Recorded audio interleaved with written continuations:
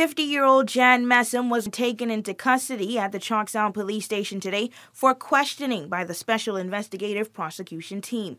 Messam was arrested at her home in Leeward early this morning, and for almost 5 hours she sat being interviewed by members of that team. It has not been confirmed exactly why Messam has been called in for questioning, but the rumor mill has suggested reports of this incident being in connection with bribery and corruption. SIPT has not yet confirmed those allegations nor released the reason behind Messam's arrest. TCI residents, along with members of the media, staked out outside the station and waited for hours to make sense of this sudden arrest of a very well-known woman in the community, a shocking and questionable development. This is the very first arrest made by the Special Investigative Team and can possibly mark the start of the long-awaited outcome to their ongoing investigations.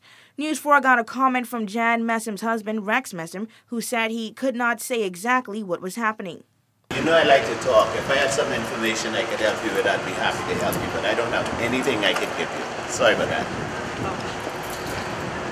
Messam, who told the media he had just came in from a trip to the Bahamas, did decide to give more on the matter and explained that he knew his wife was not guilty of any crime. He said, quote, "I know my wife. I have been married to her for over 20 years, and she would not even run a red light. She will be vindicated."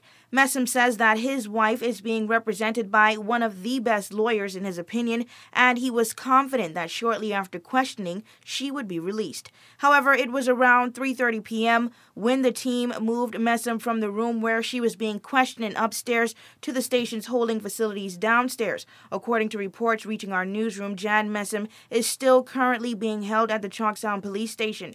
News 4 will continue to press for details on this development. As I said before, there are rumors of other persons being arrested, but these reports have not been confirmed by the Special Investigative Team, who has promised to release information on this latest story as soon as possible. For WIV4 News, I'm Amanda Miller.